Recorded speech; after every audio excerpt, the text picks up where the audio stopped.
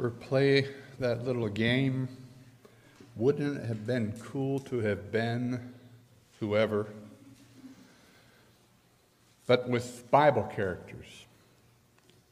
Wouldn't it have been cool to have been Samson, strongest man on earth? Except for that whole getting his eyes poked out, dying as a prisoner. Not that part, but... Or maybe wouldn't it have been cool to have been Noah? Get to spend all that time with those animals cooped up in a big boat for a year. Or what about Moses? Wouldn't it have been cool to have been Moses? To speak to God face to face. To be God's hands to part the Red Sea. To strike Egypt with all those plagues. To deliver God's law to his people. Wouldn't that have been cool? I want you to think for a minute about a book like Deuteronomy. What do we have in Deuteronomy? Well, what we have is really a great big long sermon of Moses'. One of the most influential sermons, one of the most influential books ever written. So imagine if your sermon or book inspired generations of prophets in a nation like Moses' Deuteronomy did. Deuteronomy was the textbook of the great prophets of Israel. How cool to be so influential for good among God's people. Imagine if something you said or wrote or spoke was required reading for a large group of people, a nation, in fact, on a regular cycle. Wouldn't that be something? Wouldn't that be cool? I want you to look at Deuteronomy chapter 31 for a minute. I'm just going to start with a few verses there, beginning at verse 9. Deuteronomy 31 and verse 9.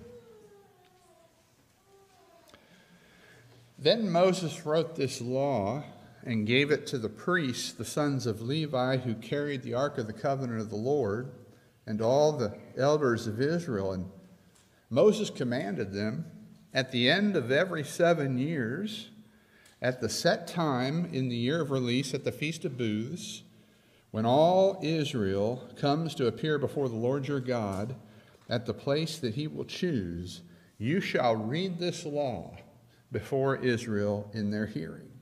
Assemble the people, men, women, and little ones, and the sojourner within your towns, that they may hear and learn to fear the Lord your God. And be careful to do all the words of this law, and that their children who have not known it may hear and learn to fear the Lord your God, as long as you live in the land that you're going over the Jordan to possess. So every 7 years, the priests are to read this book to the people, right? That's, I guess, the ancient equivalent of a bestseller, It's something that is to be read for generations. Wasn't Moses' life cool? Especially for a preacher, a writer.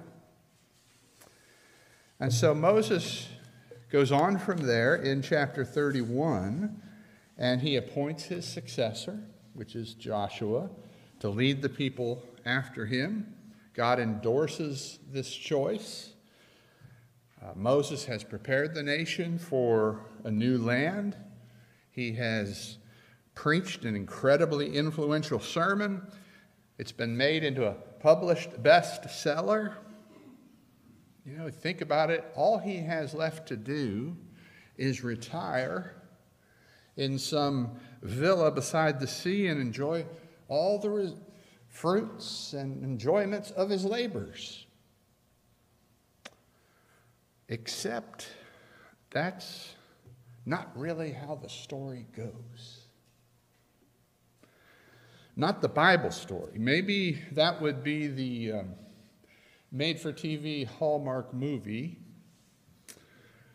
Maybe the Hollywood screenplay would get all gussied up in that fashion, but not the Bible. Not real life. Not Moses' life. The Bible story instead goes like this. God says, Moses, can we have a word? Moses, you're going to die now. And Moses, I'm not going to let you retire in comfort. No rest for you. I'm not even going to let you set foot in this new land that you've prepared the people for. I'm going to bury you. No one, in fact, will know where I do it. There will be no memory stone that people can visit in future generations. There'll be no pilgrimage to your tomb, Moses. And that's how it ends. Well, that's not very cool. It's a bit of a bummer, really. But that's just one of the shoes that drops on Moses' head here at the end of his life. The other one, to me, would be much bigger and harder to endure. It's in verses 16 through 18 of the same chapter that we read from. I want you to notice, what does God say to Moses? I'm going to give you the Mason paraphrase of this, and much better we have projected here the actual text. But here's what it says in essence. God says to Moses, as soon as you're dead, these people are going to fall away from me and worship other gods. They can't wait, Moses, until you stop breathing so they can jump into bed with Baal. And I'm going to destroy them, Moses, and then maybe they'll learn. Well, that's the other shoe that drops. So God tells Moses, here's what reality looks like. And God tells Moses that he isn't done writing yet. He wants him, in fact, to compose a song. If you look at the next passage, verses 19 and following of chapter 31, notice this instruction from the Lord to Moses. Now, therefore, God says, write this song and teach it to the people of Israel. Put it in their mouths, that this song may be a witness for me against the people of Israel. For when I have brought them into the land flowing with milk and honey, which I swore to give to their fathers, and they have eaten and are full and are grown fat, they will turn to other gods and serve them and despise me and break my covenant. And when many evils and troubles have come upon them, this song shall confront them as a witness, for it will live unforgotten in the mouths of their offspring. For I know what they are inclined to do even today, before I have brought them into the land that I swore to give. So Moses wrote this song the same day and taught it to the people of Israel. God asks Moses to write a song. And did you notice that it's supposed to be a children's song? Something that the kids would not forget, that one day they could sing it in rebuke to their parents, basically. Well, you can read the words of that song in the next chapter, Deuteronomy chapter 32. It's a sad song, really. We might call it blues. A song about, on the one hand, how good and mighty God is, but then, on the other, how sinful and weak his people were. And after he writes it, he recites it to the people and tells them, memorize this. And tells them, you're going to need this later. That's over in verse 44 of that chapter. And then in the next chapter, chapter 33, Moses pronounces blessings on all the tribes of Israel. And then in chapter 34, he climbs his final mountain, and he dies there in that secret place overlooking the land that had been promised to the people. Now, I want you to think for a few minutes more today about how Moses dies. Maybe it wouldn't have been so cool to have been Moses after all. Moses dies a failure, you might say. By all human means of reckoning, he's a failure. And he knows it because God's just told him. He has preached and written and judged and prophesied, all to no avail. The people, God says, are all going to leave the faith. All of Moses' leadership, all of his training and teaching, all his many years of intercession and prayer for this people will result in them becoming spiritual adulterers almost as soon as he takes his last breath. It's all going to fall apart. Everything he had worked so hard for, everything he had sacrificed for, he could have led his later years as sort of a life of leisure, as a prince down in Egypt. He had that choice. He gave that up for Israel.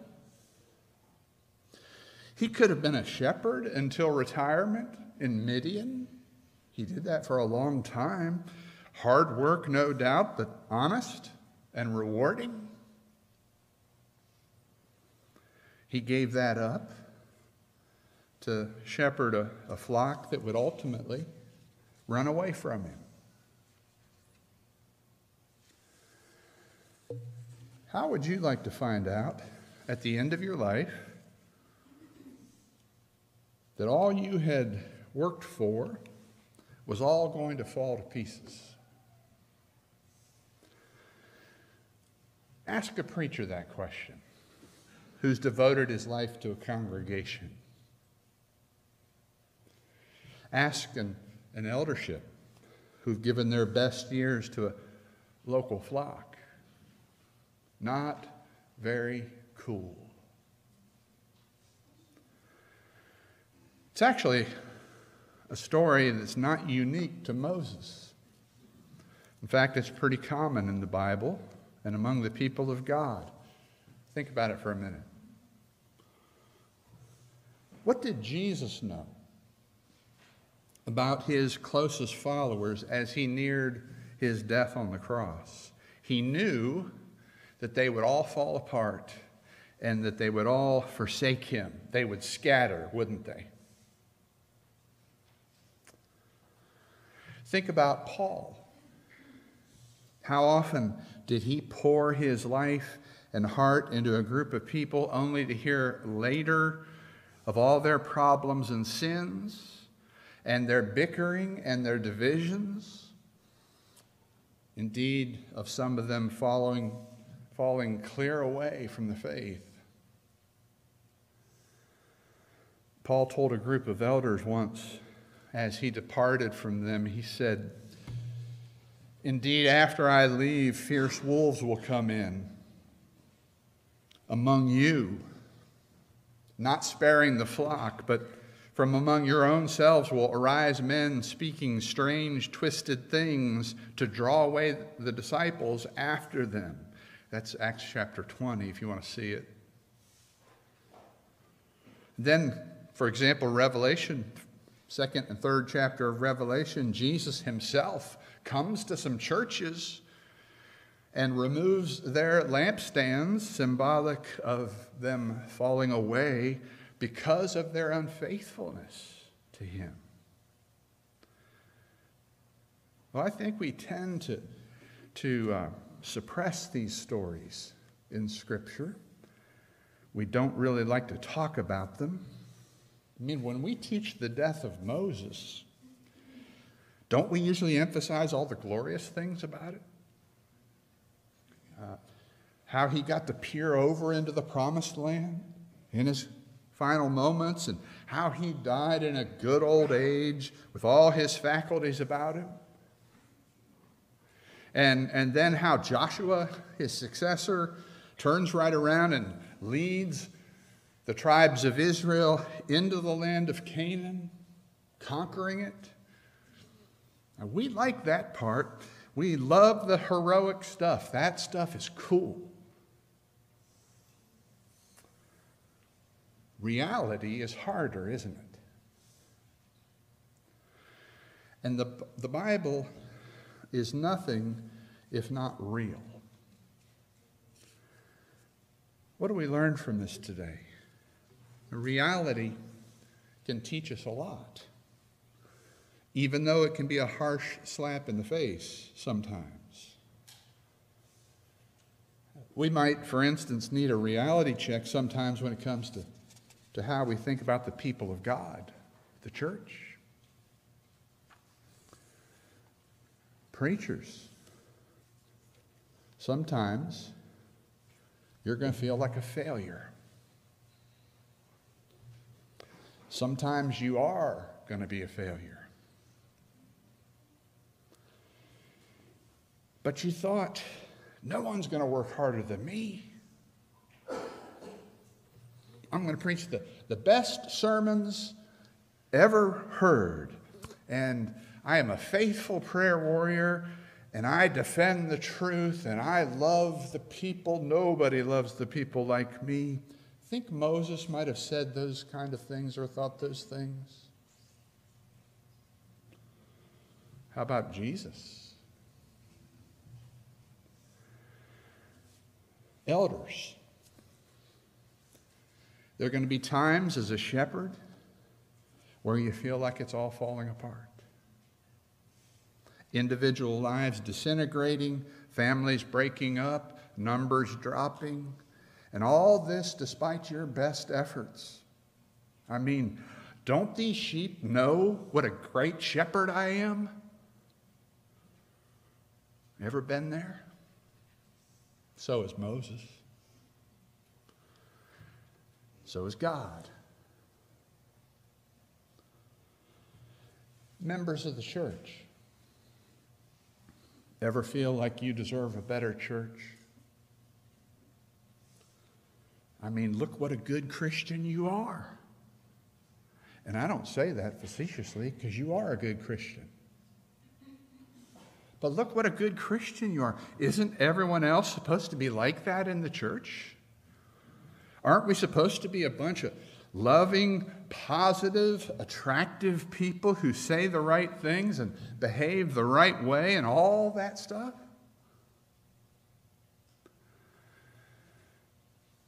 Preacher, elder, member,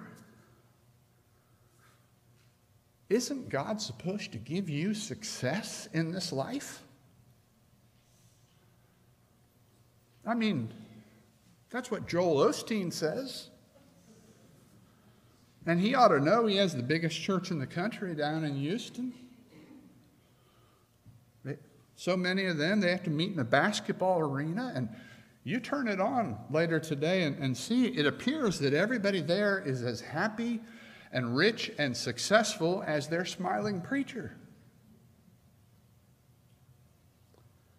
How dare God let poor Moses go to his grave thinking he was a failure? How dare God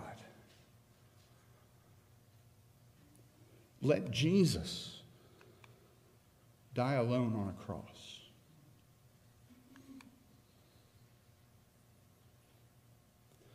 How could he allow every church that Paul planted to die out or apostatize within 100 years of their starting? Doesn't God know about the gospel of success? Has God not listened to all the health and wealth preachers of our day? They'll tell you how it's supposed to be. Well, Paul wrote this, and I quote his words here. He said, "Consider your calling, brothers. Not many of you were wise according to worldly standards. Not many were powerful. Not many were of noble birth. But God chose what is foolish in the world to shame the wise. God chose what is weak in the world to shame the strong. God chose what is low and despised in the world, even things that are not, to bring to nothing things that are, so that no human being might boast in the presence of God."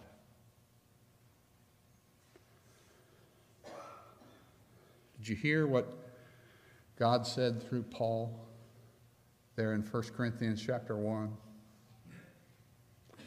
What type of people would make up the people of God?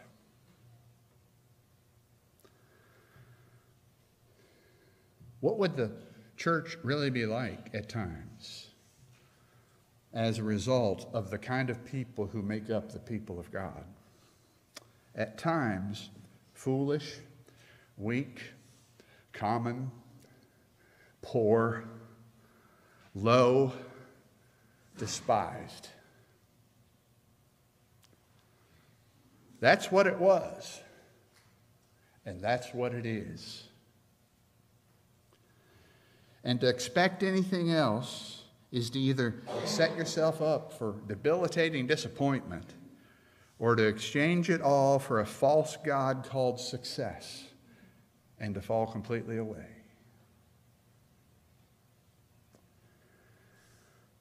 The church is a mess sometimes because it's supposed to be a mess. It's full of messy people. And so if anything good comes of us, it's because God lifts us up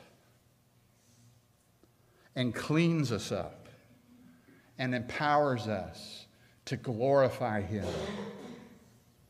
and to shine a light in this dark world. The world is never going to think we are beautiful or pretty or cutting edge or cool. That's such important truth, it needs to be said twice. The world is never going to think we are beautiful or pretty or cutting edge or cool or any of those things that we are tempted to lust after.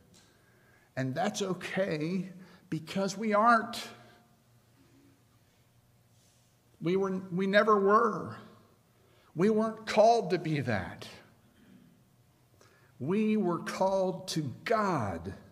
We were called to follow after a man who carried a cross of shame and who said to us, "I have one for you too. Take up your cross and follow me." Now that is cool. Let's pray. Loving God, thank you for loving us despite our flaws and mess-ups. Thank you for cleaning us up and calling us into your service. Help us to be faithful, humble servants of yours, and just to wait on your blessing and to share it with as many as we can. We thank you for the gift of this assembly today. Pray your blessings on each one here, and help us to go out now and live in such a way that people will wonder what is going on in that person and ask for the reason for the hope we have. Thank you for Jesus, our Savior. We come to you in his name today. Amen. As we stand in a moment, if we can serve you in some way through prayer or otherwise, through further teaching, if we can help you in your response to the Heavenly Father today, we want to just let us know what that might be as together we stand and sing to encourage.